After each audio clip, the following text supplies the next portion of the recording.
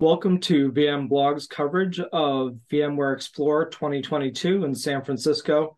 Today, we have the pleasure of having Phil Trickovic, who is the Senior Vice President at Tintri. Welcome. Hi. Maybe you can start, for people that don't know Tintri, give us kind of a company overview and what you guys do. Okay. Tintri has been on the enterprise market since 2012, so we're in our 10th year. We're a wholly owned subsidiary of DataDirect Networks. We're known for fundamentally changing the way that VM data is stored and managed. And Phil, if you could, maybe talk a little bit about how Tintri partners with VMware. What does that look like? Okay. As far as partnership, and I don't know, you may or may not know, we were architected primarily for VMware back starting, I think, in 2008, 2009-ish by our founders who came from VMware. So very close partnership. We do lots of joint integration work on APIs, sharing methodologies, joint support, cooperative support agreements are in place. So we have a very tight relationship with VMware from day one. And talking more about your relationship with VMware, what specifically does your company offer someone who is a VMware shop or has a VMware implementation, and what kind of problems do you solve for them? Okay, a bit of a longer lesson there. As VMware came to market, which was what, 03, 04-ish, already you had the big storage block storage providers that were in play. So VMware was capitalizing upon that and acting upon and installing upon basically what's legacy architecture. So what we did is developed a methodology and a back-end storage technology that does not require LUNs or a bunch of storage management, shuffling around, RAID groups, et cetera. So first, we primarily offer greatly simplified management of these platforms that have become quite complex over the past 20 years. We offer QoS. We are the only one that has automated QoS, which is based on statistics and gathering data metrics that we gather from within the end user's environment, not what we think or what somebody else may think it should be. We actually gather those statistics, and over time, we adjust resources to properly serve those VMs. Now, if you could you maybe give a rundown of some of your company's technology offerings, giving a little bit deeper dive into that, and talk about what makes Tintri's products unique or differentiated in the market? Okay. What really differentiates Tintri and what really gets me excited about it are those deeper offerings that aren't as widely understood. I've been with the organization for 8 years. I think it's one of the most realized technologies that are on the market currently. Within that comes part of the talk about the deep QoS and why do we do that?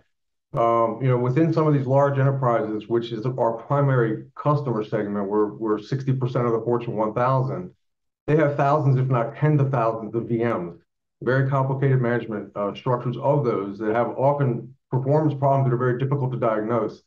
So one of the most incredible things to me about Tintri is that's eliminated 100%. Because of our intelligence and the awareness that we have built into the platform, those tasks and those issues are eliminated.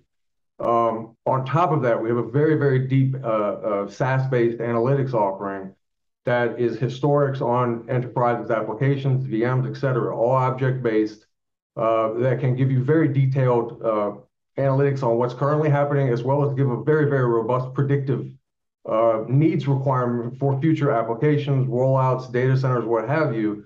If you are using our analytics platform, you can go in and model based on users, number of VMs, how much capacity is required, et cetera, and it will spit out exactly what you need compute, network, and storage-wise for those environments. Again, based on your data, the customer's data, not what myself or analyst or this or that or the other person says. You run it for a few months, we'll tell you exactly what you need, where your issues are, and how to avoid issues in the future. So historically, VMworld has been a place where people come to announce their new products, and now it's VMware Explore.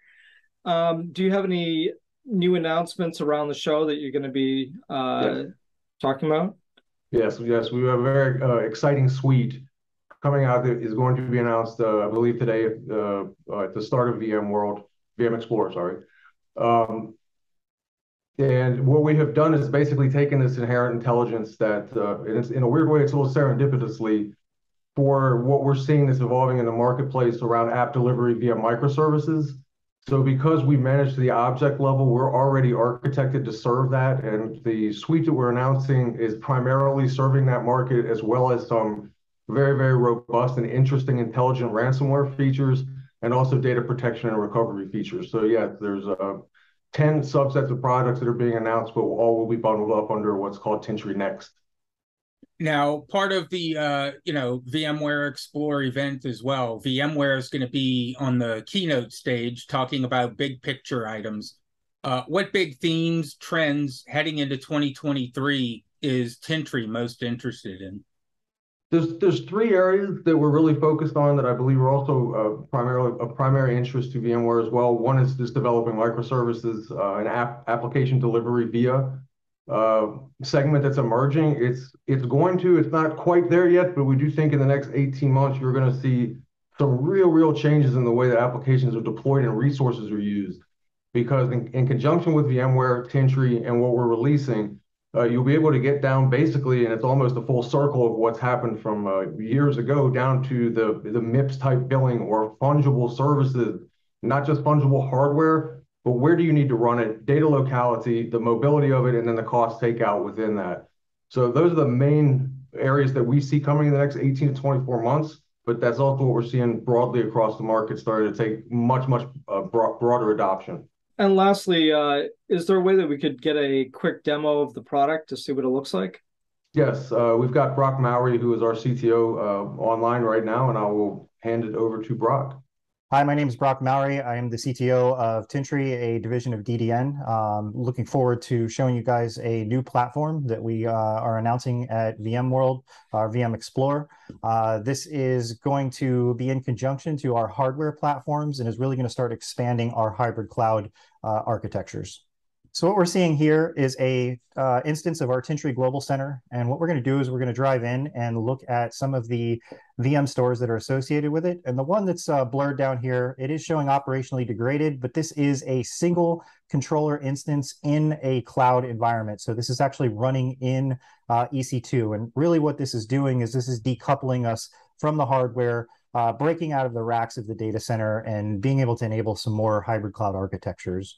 So in this example, we're going to dive in here a little bit, and we're going to look at a VM store that is actively using our native replication technology to replicate snapshots from an on-prem physical unit into an AWS instance. And you can see here under this instance, we do need to blur the information out because it is sensitive, but this is a VM store that is running within the cloud environment.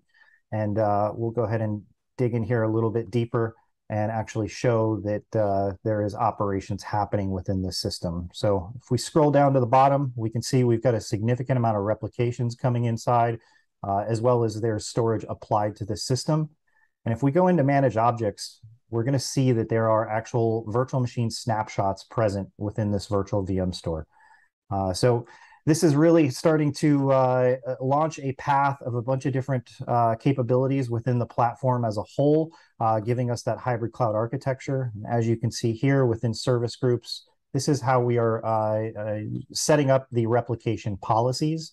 And if we dig in here, we'll actually see the settings themselves. You can see within the replications that we are replicating out to the test VM store in AWS, doing snapshots on a scheduled basis. Again, this is showing the individual snapshots and the status. So you can see some are actively running as well as up to date.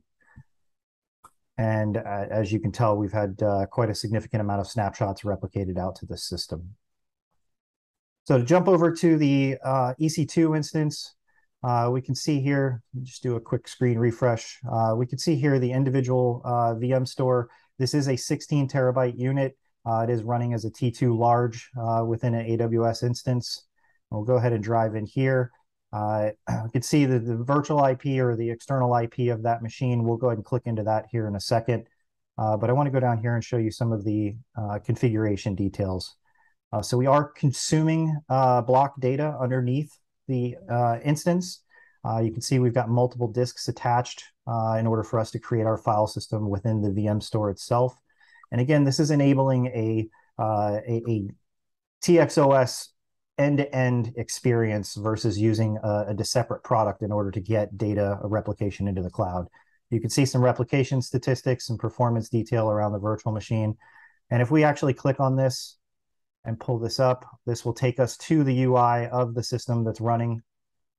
And you can see directly on the system additional details around capacity, the manage objects that are there, or the snapshots that we're replicating into the environment. Thanks for that great demo. Where can people go if they're at the show or after the show that want to find more information about Tintri and some of the things you talked about today?